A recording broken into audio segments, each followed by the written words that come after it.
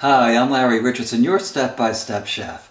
In this episode, I'm going to show you how to make a delicious omelet. This is grilled mushrooms, onions, and cheese in an omelet. I will show you how to make the grilled mushrooms and onions, and then we're going to put it all together. Now, you're absolutely going to love this, so please give it a try. So let's cook. And for our grilled mushrooms and onions, first of all, I have 24 ounces of Baby Bella mushrooms. Now, if you can't get the Baby Bella, white mushrooms are fine, but the Baby Bellas have just a little bit more of an earthy taste to them. I also have 2 sweet onions, and again, you can use yellow onions if you want, but the sweet onions with the Baby Bellas, oh, do they complement each other. They are so delicious. Then I'm going to use 1 teaspoon of salt and 2 tablespoons of vegetable oil. This dish is that simple, and honestly I tried to think of ways to complicate it, but some dishes are just at their best when they're made simply. And to make the omelet we use 4 eggs, 1/4 to 1/2 cup of shredded cheese, 1 teaspoon of butter, 3/4 cup of grilled mushrooms and onions, and 1 teaspoon of water. So let me show you how to put it together. And this is a rough cut dish. So we're just going to cut the ends off the onions. Get rid of the peel. There goes the skin coming right off. That's a sweet smelling onion. And then all I'm going to do, oops, let me get rid of that, there we go. All I'm going to do is cut this into slivers. And you really don't want to do much more than this. I don't want it to fall into the grill. These pieces hold up so well to the mushrooms. So we're just going to sliver both of our onions and put it into this bowl. With the mushrooms, what I want to do is not cut them too small. I'm going to take each of these mushrooms and slice it into thirds, just like this. And you can see how thick the pieces are, because these will shrink down when we're out at the grill. So I'm going to cut all of these down, and they've been rinsed off already. We're just going to do that. So I'm going to do that with all of the Baby Bellas, and I'll be right back. So here are the onions and Baby Bellas all sliced up and ready to grill. Now I'm just adding my tablespoon of salt. There we go. And then my 2 tablespoons of oil.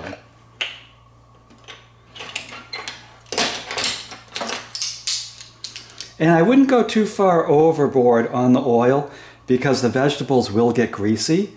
And I will stir these in. I will stir this oil into the mushrooms and onions.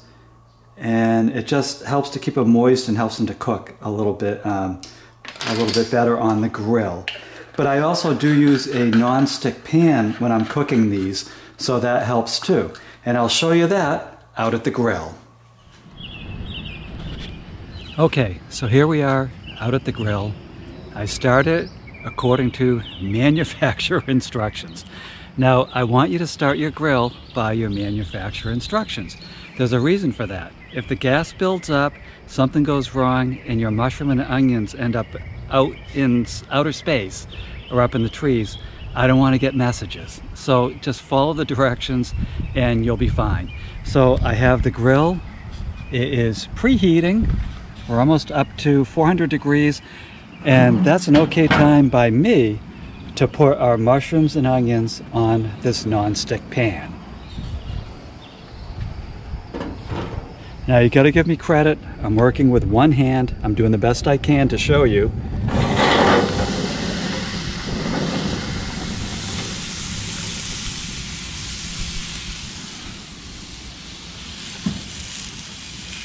There's always one wise guy. And normally I would like this all to be in one layer. It's just so much easier to cook these vegetables when they're in one layer. But in this case, I love these mushrooms and onions so much, I'm willing to have it slightly over that. Another wise guy. Here we go. And just stir them in There we go, and the oil is all stirred in, the salt is all stirred in. And we're going to close the cover and we'll come back in 5 minutes. So 5 minutes later, let's look at what's going on inside the grill. Yep, we got some cooking going on. And I'm just using this non-stick pan with these veggies, and it's just doing wonderfully with them. They're going to cook down, the onions are going to caramelize, the mushrooms are going to shrink down. And let me check what that temperature is now, because I'm going to close the cover for another 5 minutes. We're up to 500 scorching degrees, and I'll be right back. Okay, here we are, 5 minutes and 600 degrees later. Let's see what's going on. Oh my goodness. Look, the mushrooms are cooking down nicely. The onions are caramelizing. This is going to be delicious. Get our spatula, our non-stick spatula on our non-stick pan. Give this a quick stir. Things are happening. Try to get a nice long spatula. That way you will not lose all of the hair off your knuckles and maybe the first joints of your fingers. 5 minutes later, we're going to be done. I'll be right back. And here we are, our last 5 minutes, 600 wonderful degrees. And look at that. That is cooked. These are perfect. I don't want to cook them anymore because they will vanish. So I always give my film crew off Saturday nights. So they're out disco dancing. I'm working with one hand and I have to scoop all of this into my bowl. So I'm going to do that and I'll meet you inside.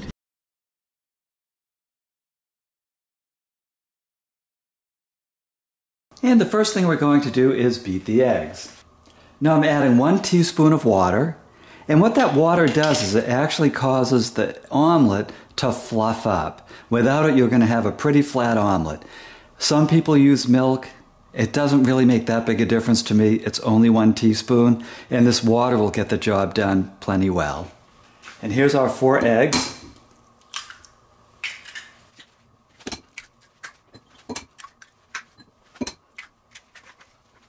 And then we just beat them up to a reasonably smooth consistency.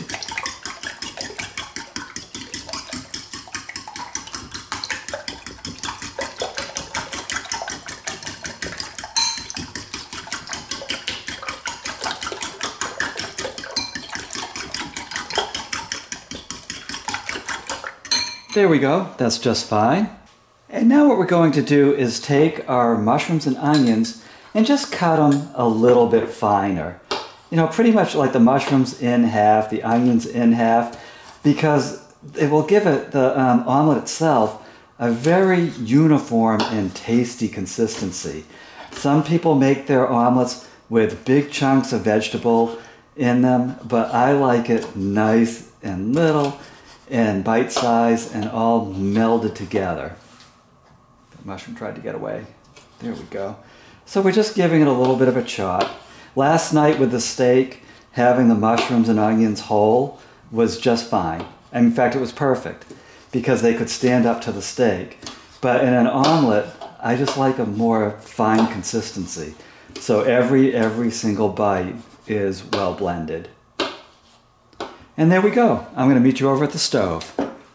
So this pan has been preheating at just under medium heat for about 5 minutes. So we're just going to melt our butter into it. There we go. And just coat the bottom of the pan.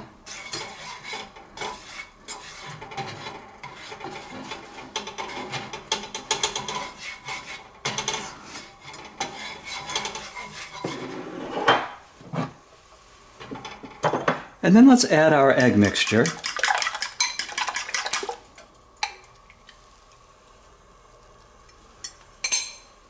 And 3 minutes later, look what happened. Those windows closed up, with white and yellow. That means the floor's there, and we can add our peppers first to half of the omelet.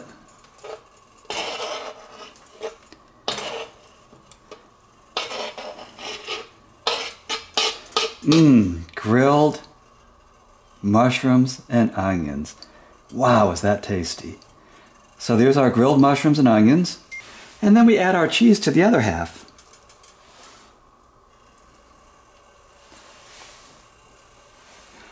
And the next thing we're going to do is cover this with a lid, and we're going to watch to make sure that the cheese melts fully through and all of the liquid egg on the top solidifies. And you can tell because it won't be as glistening. So let's put that cover on. And I'll see you in about 5 minutes. And 5 minutes later, let's take a look. There we go. And what I'm seeing is exactly what I want to see. That cheese is melted. I'm seeing little bubbles coming through, so I know the base of the omelet is all cooked through. So now all I do is put this under, put the spatula under. The cheese is running a little bit. And flip it. Oops, well that happens from time to time. But there we go. That omelet is finished. So let's eat.